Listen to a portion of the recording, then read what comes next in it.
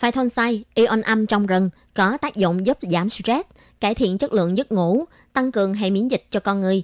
Rất nhiều quốc gia và các đơn vị tư nhân đều đang tích cực xúc tiến liệu pháp rừng, hy vọng có thể xem đây là một phương pháp điều trị, hỗ trợ và bảo vệ sức khỏe dự phòng cho người dân. Sở Lâm nghiệp trực thuộc Bộ Nông nghiệp của Đài Loan đã ủy thác cho Hiệp hội Bảo vệ sức khỏe rừng Đài Loan thu thập các chương trình đào tạo và liệu pháp rừng trong và ngoài nước, tham khảo chế độ chứng chỉ chuyên viên liệu pháp làm vườn, xây dựng chương trình liệu pháp rừng của riêng Đài Loan.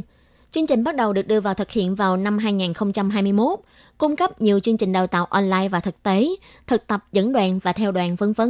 Đã có hơn 3.000 người dùng đăng ký trên nền tảng. Cuối cùng có 34 người tham gia đã thuận lợi nhận được chứng chỉ chuyên viên điều trị.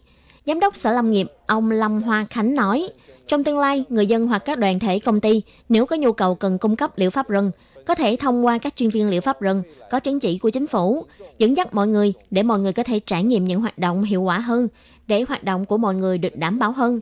Những người được nhận chứng chỉ là những người có sở trường khác nhau. Ngoài phải có kỹ năng chuyên nghiệp về liệu pháp rừng, họ còn phải hiểu rõ về văn hóa sinh thái của rừng, phải nắm rõ các kỹ năng cấp cứu và kỹ năng xử lý rủi ro. Hiệp hội Bảo vệ sức khỏe rừng của Đài Loan cũng chỉ ra, nhóm chuyên viên đầu tiên gồm 34 người được nhận chứng chỉ. Họ chủ yếu là người làm công việc tư vấn tâm lý, chuyên viên liệu pháp hương thơm, tình nguyện viên rừng quốc gia và người dân tộc nguyên trú trong bộ lạc. Như anh Kinh Vị Trịnh là một người dân tộc Saisiyat, năm nay 35 tuổi. Do sinh ra và lớn lên trong thành phố, sự liên kết giữa anh với bộ lạc cũng ít đi. Trong một lần ngẫu nhiên, anh đăng ký lớp đào tạo chuyên viên liệu pháp rừng và được nhận chứng chỉ. Trong tương lai, anh sẽ có thể dẫn những người dân có nhu cầu vào rừng để du lịch chậm, đồng thời cũng có thể cảm thụ văn hóa truyền thống của dân tộc Saisiyat, để qua đó có thể thư giãn.